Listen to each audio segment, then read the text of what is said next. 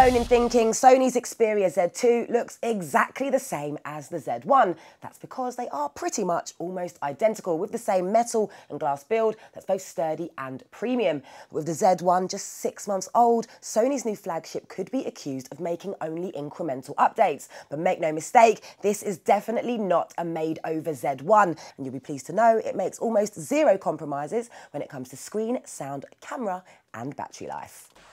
On the design front, everything's looking just as gorgeous as before, if not even more so, thanks to a new 5.2-inch screen, which Sony has cleverly engineered into a thinner and lighter body that's beautifully finished, with smoothly rounded corners, an all-glass back and machined aluminium edges, making the Z2 one of the classiest Android phones on the market.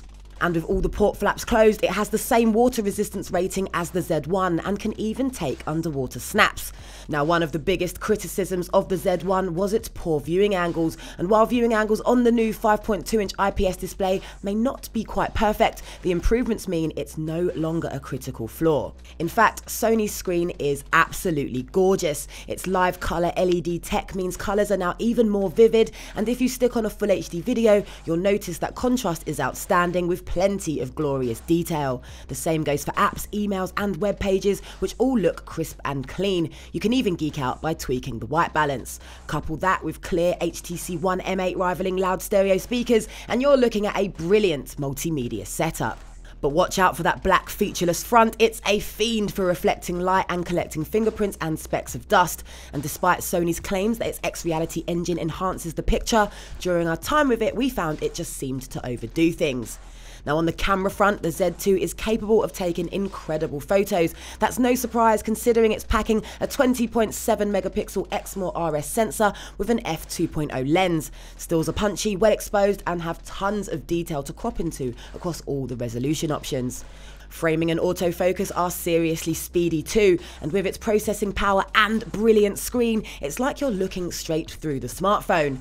And as well as including tons of fun features like background defocus, Sony's kept its excellent manual controls too, like exposure value, ISO, white balance and focus mode, which is great as you won't always necessarily get the best shots from the Z2's superior auto function. Now, it can struggle in very low light, but it's great at snapping faces without the need for the flash indoors. And videos come in 1080p and 4K flavours, and thanks to Sony's steady shot stabilisation, footage is seriously smooth, even when walking about. And it's worth noting that after a couple of minutes, the Z2 often gets too hot, flashes up a warning, then abruptly stops shooting, which we hope Sony is working on fixing. But one thing's for sure, the Z2 is one of the best smartphone cameras we've ever come across.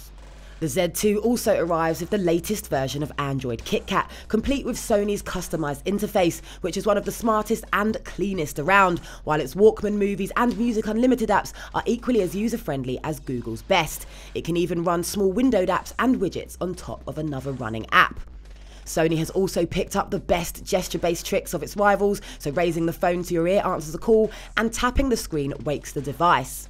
And with a speedy 2.3 GHz Snapdragon 801 processor and 3 GB of RAM, the Z2 absolutely flies in use, which is probably in part down to the relatively uncluttered Android experience. In fact, we only really encountered really minor and infrequent hiccups when scrolling through the calendar or browser, as well as running small apps on top of others. And finally, when it comes to battery, the Z2's is reliably excellent and will always last you the day, which is helped along by Sony's stamina mode, which does a cracking job of conserving juice by powering down the phone's data connection when the screen's switched off. So the Xperia Z2 builds on the success of the Z1, resulting in a true converged gadget that takes amazing photos and plays video at ridiculously high quality. But unlike flagships like the Samsung Galaxy S5 and HTC One M8, there are no standout features, and some may find the toughened glass build a tad unwieldy. But if you are looking for an all-round top performer that's constructed of the highest quality, complete with the latest cutting-edge Android software, you'd seriously consider making the Xperia Z2 your next smartphone.